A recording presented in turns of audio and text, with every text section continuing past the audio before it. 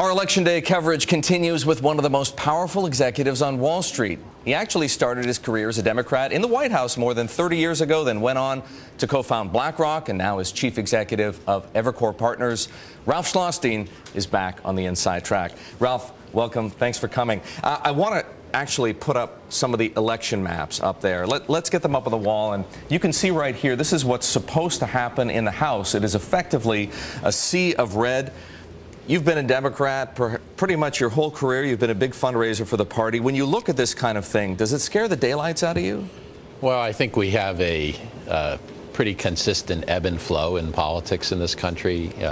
Mid-year elections, after presidential elections, always wind up going back in the direction of the party out of power. I think this is going to be probably a little stronger than normal, but part of the reason for that is there's a very fertile hunting ground for the Republicans. There are 49 seats that are held by Democrats in districts that were won by McCain. So those are not historically Democratic districts. So when you have the flow going back in the other direction, you have a lot of opportunity. While I ask you the next question, let's put up the Senate map. And I should point out that this is all according to 538.com, Nate Silver's blog that the New York Times is now running. And you know what he does? He tabulates, or at least he statistically analyzes all the polls out there to give us, in his mind, the best guess of what's likely to happen. And it's more or less the same thing here. Blue on the fringes, red in the center, and the deepest red signifies the surest gains for the Republican Party, or at least the surest seats. Ralph, we hear the line, Obama hates business, a lot, so often, in fact. Is that why the Democrats are on the cusp of these losses in your mind? Well, first of all, I don't think that's true. I think the president inherited a very, very difficult economic circumstance where we had huge joblessness, the financial industry and the financial markets literally falling apart. So I think almost anyone who had inherited that situation would have some degree of unpopularity, both with the populace at large and with business. I think and I certainly don't think his unpopularity with business is causing his unpopularity with the populace, because business is pretty unpopular with the populace as well. That's a very fair point. Is it fair for people to blame the president? We know that the Republican Party, John Boehner and Mitch McConnell, have done everything they can to deflect, or at least point to the president as the source of the country's economic problems. He's been up against his own party, your party, the Democratic Party. How much do the Democrats, how much are they to blame for the situation their party is in right now?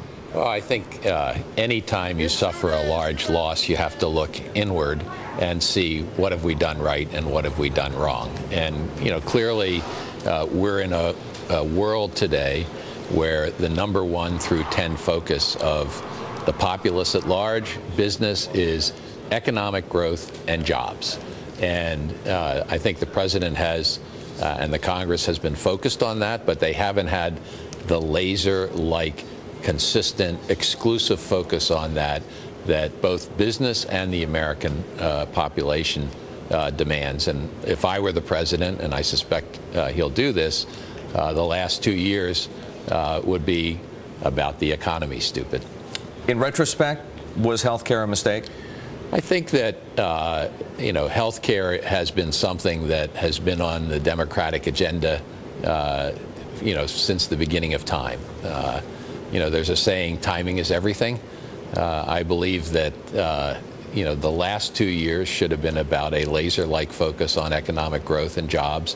And rightly or wrongly, even though health care is part of the long-term success of this country, I think no one would want the impression or the reality of the president and the Congress taking their eye off that number 1 goal.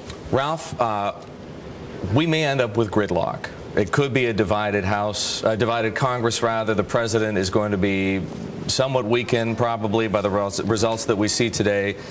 Some people say that gridlock is good for the economy. If the president is going to have, as you describe, a laser-like focus on the economy, what happens if Congress doesn't cooperate with him?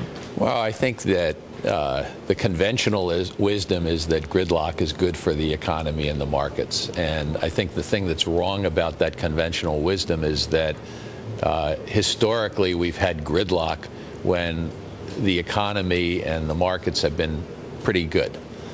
We have some very, very serious short-term and long-term problems in this country. And my view would be, if we actually have gridlock, there'll be initially this very short-term view that it's okay. And then I think people will begin to realize that further delays in addressing both our intermediate term and long-term problems is very bad for America. Ralph, I want to point out to everybody that this is Linda McMahon, the Senate candidate in Connecticut. She's about to cast her ballot. We just wanted to show everybody that Linda McMahon, who's up against Richard Blumenthal, is actually right there to vote.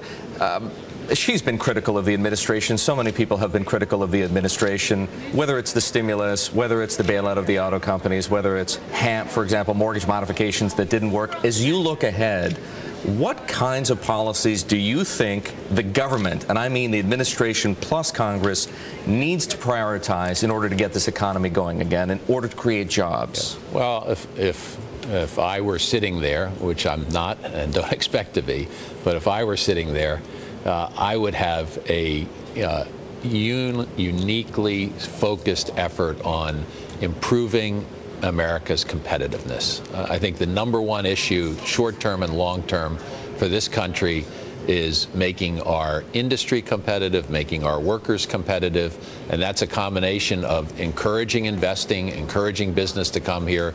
It probably means things like focusing on research and development and cutting corporate tax rates. Maybe it means putting in place a small consumption tax to shift the focus of America from consumption to investing, and we have to have a plan for attacking the long-term budget imbalances that we have in this country, because at some point when the world becomes more stable, they will prevent this country from achieving what it's able to achieve. A challenge for everybody who's going to be elected tonight and who continues to serve in office. Ralph, thank you so very much for joining us here on the Inside Track. Ralph Schlosstein, the CEO of Evercore Partners. He has a long background in Washington and politics, and he brings the two together, Wall Street plus Washington.